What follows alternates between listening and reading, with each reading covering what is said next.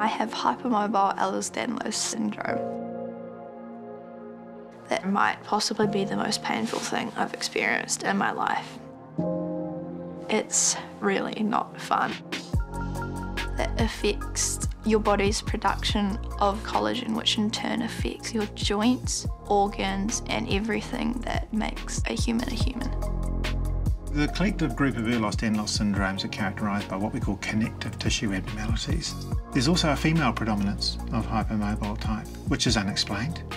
Ehlers-Danlos makes you dislocate and sublux all the blimmin' time. There's comorbidities like stomach issues and heart issues, and there's everything issues, but primarily it's dislocation and subluxations and general pain.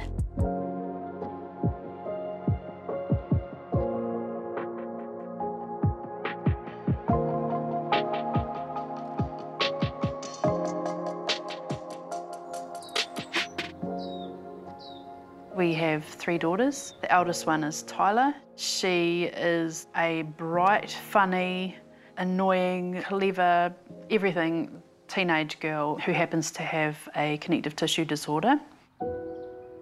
It's genetic, Ehlers-Danlos Syndrome, hypermobility type.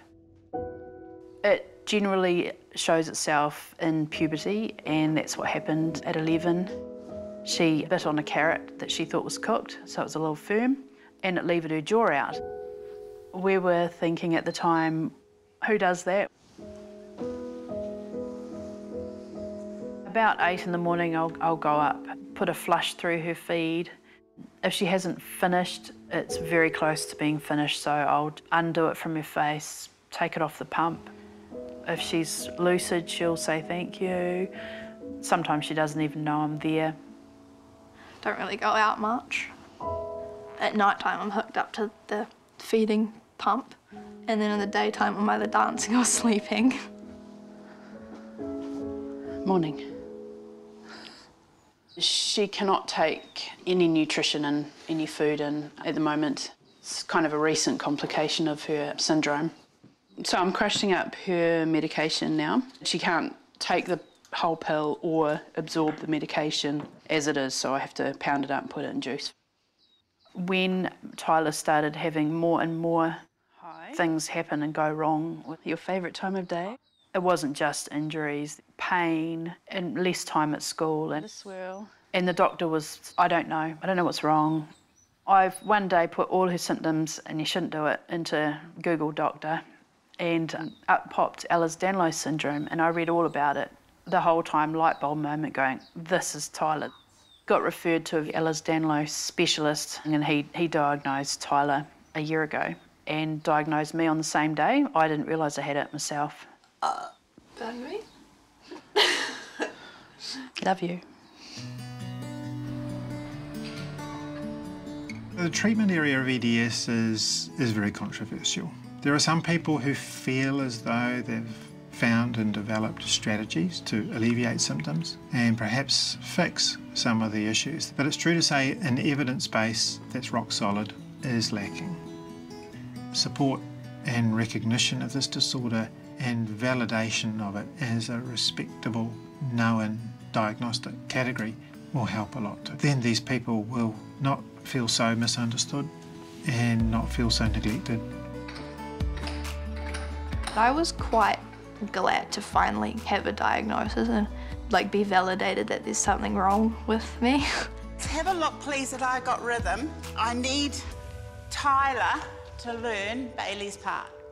I mean, we were always wondering why I'd have a sore tummy, or I'd be hurting my knees and ankles and shoulders and everything. And 5, 6, 7, go.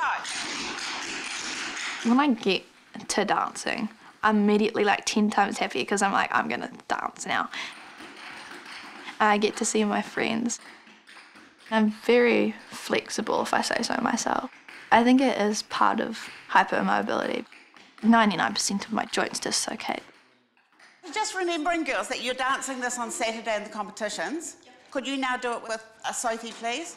The worst ones are my hips, my knees, my shoulders, my jaw, my elbow, and they all just dislocate all the time. They're mostly subluxations actually, which is like a dislocation, but it either doesn't go fully out or it goes fully out but then comes back in. Lots of gymnasts and dancers do tend to have a form of hypermobility, and it can range from hypermobility spectrum right to Ehlers-Danlos hypermobility type and further on into more serious parts of the condition. Most children are hypermobile, but what separates out many children with Ehlers-Danlos Syndrome is that it becomes disabling. It becomes painful. You begin to dislocate or sublux joints. You have trouble with your gastrointestinal symptoms. And then it becomes obvious that there's more going on than just simple childhood hypermobility. When your body's crapping out on you almost 24/7, it's kind of hard to stay mentally happy, I guess. But I love TAP, and I also love the people at TAP, so it always perks me up. Well done, all of you. And good.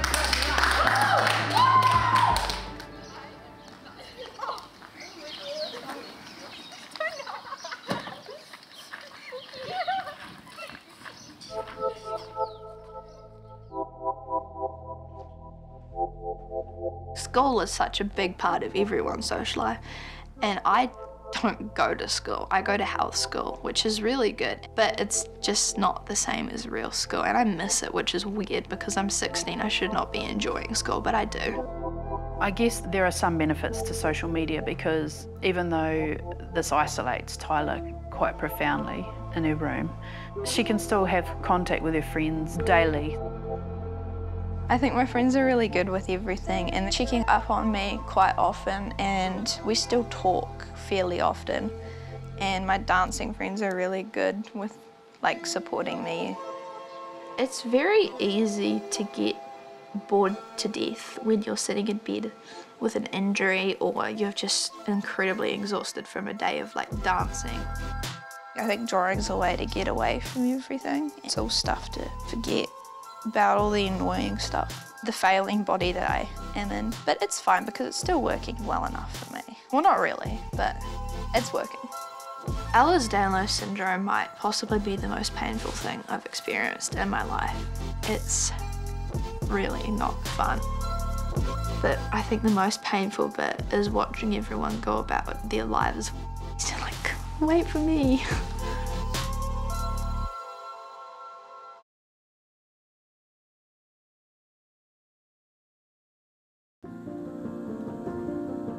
I was always quite good at dance and gymnastics because of the hypermobility aspect, and we obviously didn't know that until later.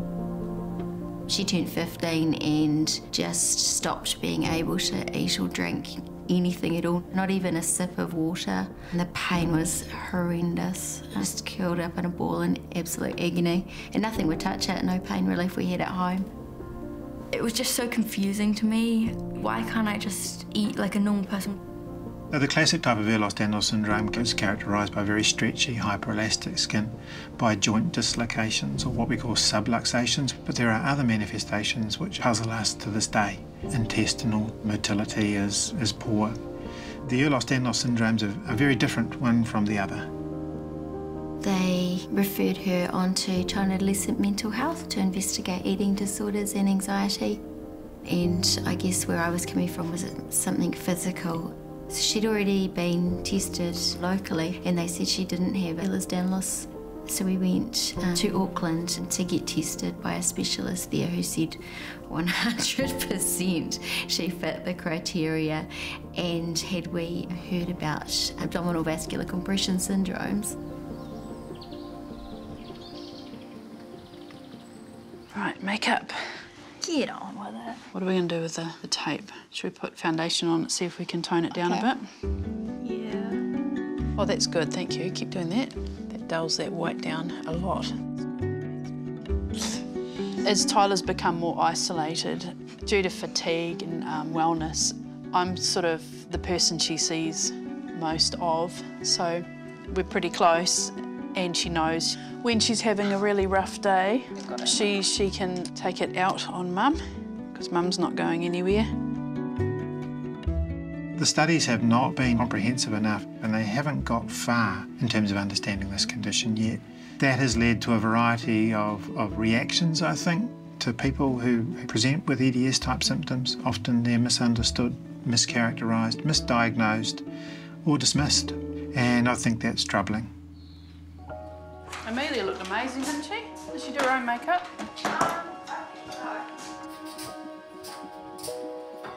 Wine in here. Chocolate milk? Wine in here. Yogurt. I've got apples in a can. You want a squirt? Because there's a can here. For a couple of years, I've been having a really sore upper stomach after eating, and I've been losing weight, and I've just haven't been eating much because it's very painful. When it's severe enough, the gut sleeps. It lacks this propulsive function to push things through, and when forced to do so, there's significant pain. What did you choose, yogurt? No, this is a banana. And so these individuals curtail their intake. It's just a natural reaction, even to the extent of wasting away. That can look like an eating disorder. Don't eat it if you don't want it. I'm not really eating it. Food doesn't get through it, just causes a lot of pain. That's sertraline, yeah. We're waiting to see a doctor. I got a nasojejunal tube placed to help me sustain weight. Once we were told about abdominal vascular compression syndromes being a very rare thing that can occur in patients with hypermobile Ehlers-Danlos, we looked into it more and we found that there was 2 other Kiwis at that point who had been to Germany. So reached out to the Germans for a second opinion. They confirmed that this is what it was.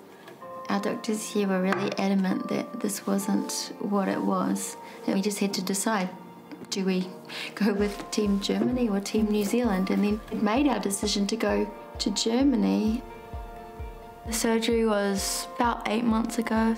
We set up the Facebook page really to keep people updated, and then we started getting contact from other people who said, my daughter's been in hospital, or my daughter's sounds the same.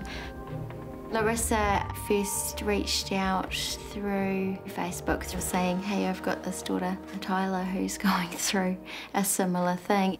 Hi Larissa, how are you? Hi Rachel. You said Tyler's not been very well lately. Not so good. Yeah. A bit of a decline in her health recently. A bit concerned really, more sort of gut problems than Ehlers-Danlos problems. And you were saying you have got an appointment to come and see a specialist? Yeah, we do. Looking forward to that, coming up to Hamilton and learning more about it, and we get to meet you guys, which would be really cool. Jemima and I can't wait actually to see you, and anything you need, we'll be here for you. And it will be good to talk mum to mum as well, because I think that's how I've got where I am, is the support of other mums.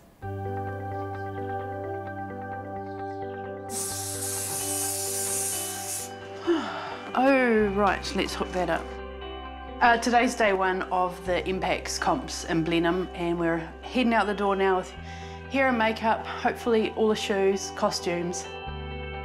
On the positive side, the feeding tube is keeping her sustained and her weight on and energy enough to do her dancing, because she was in a very unwell place before we had that fixed. Just being able to do less and less every day. Right, you got all your dance shoes, Tyler? Yes. Got your underwear? Yes. Brush your teeth? Yes.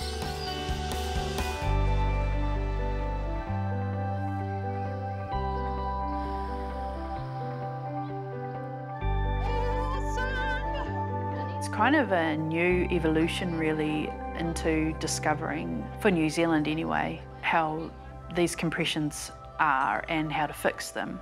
We're waiting to go up to Hamilton to get some imaging done for that. It's a big brain, takes up all the space. You said I have a pumpkin. You do? Is that Nice. going to be enough? Yes. I should definitely not be dancing. Give it a bit of a tease, Tyler. Do you know how to backpack? I should be in bed, or I should be at physio trying to build my muscles up the correct way instead of just making noises with my feet at tap. But I don't care, it's fun, it's working for me.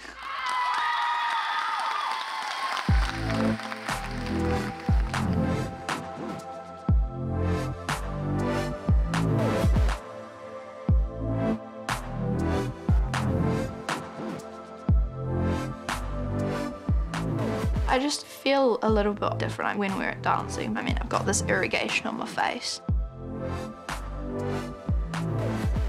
I have to take breaks sometimes. I definitely rely on using my muscles to do everything instead of my joints, which in turn makes me get tired very easily.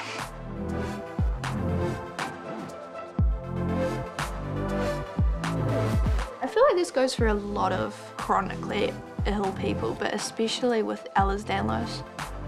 Even if we look like we're having the time of our lives, we're probably not.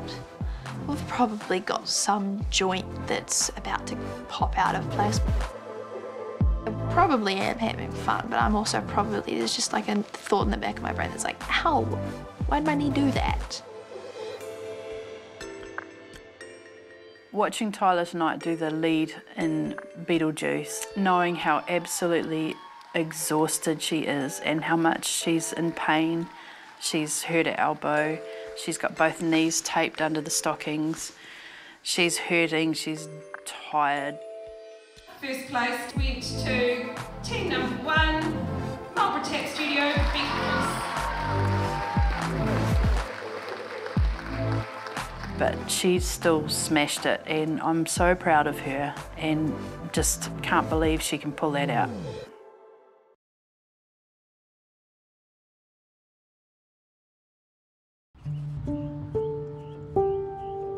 The last few weeks have been educational. We've spent a fortnight in hospital. They took my tube out because it got too blocked up and they couldn't replace it under radiology. So they sent me home for a week to see if I could survive by eating and drinking, and I could not. So I had to go into hospital and get IV fluids. We're here in Hamilton to talk to a vascular surgeon. The decline that began 6 months ago through the dance competition is continuing. We're going to get some imaging done to find out what exactly this complication is and what path we need to take. We're also going to meet another family who've been through an incredible journey. Rachel is the mum to Jemima, who has been to Germany and had this amazing vascular decompression surgery.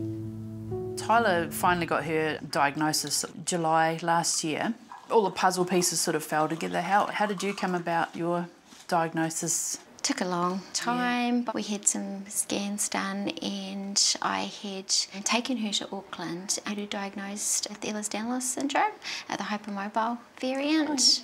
And it was the doctor up there who said, hey, there's this thing that can very, very rarely occur in these young patients. Usually, but not always, when they get hips, the hips widen and everything inside drops, and it can cause these things called abdominal vascular compression syndromes.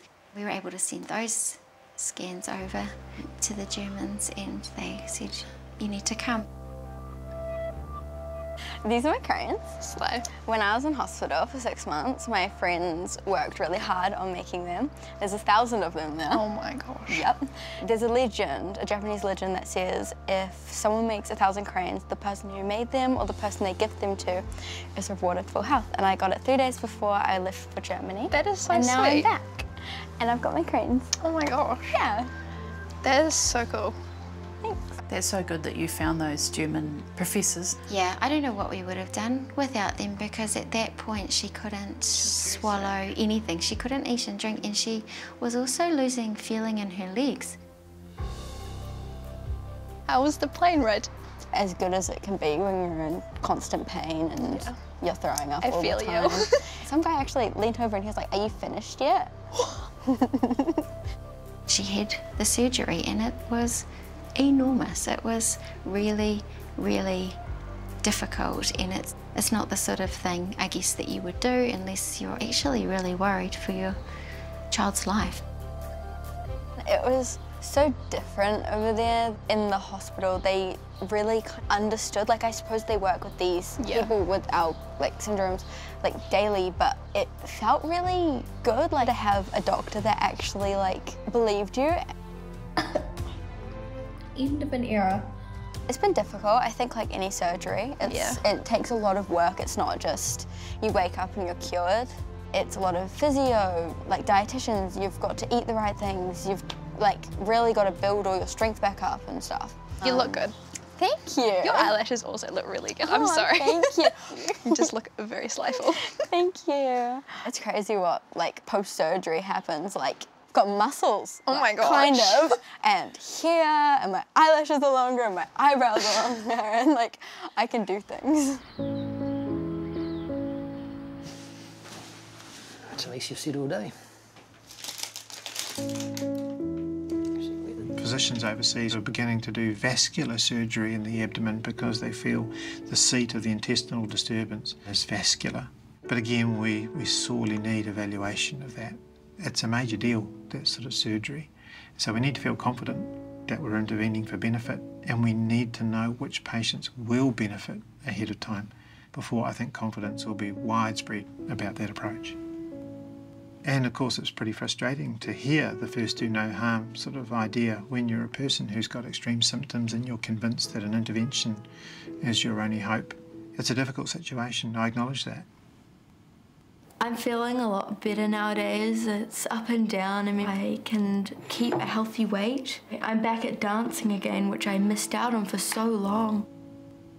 There's certainly evidence from some New Zealanders that they've had absolutely dramatic outcomes from having this surgery, and I'm gratified to see that, gratified to hear it.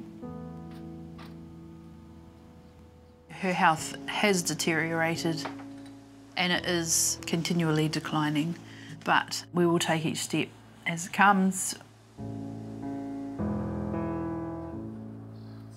Ehlers-Danlos, we know what we're dealing with. The component of what the hell's wrong with this child is gone.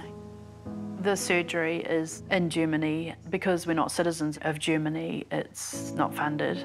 And we're talking $160,000 to $180,000. But we will get it, we'll borrow it, I don't know, but we'll get her fixed because we'll be back to bubbly, healthy, vibrant Tyler. I'm hoping that I can still dance in the near future. I know I'm getting sicker, it's obvious. With how I'm feeling, I feel like I should probably be sitting in a hospital bed. Like, I just hope I can still dance. We'll always have the dislocations and the chronic pain and the chronic fatigue, but we can manage that. But we need to get this compression operated on.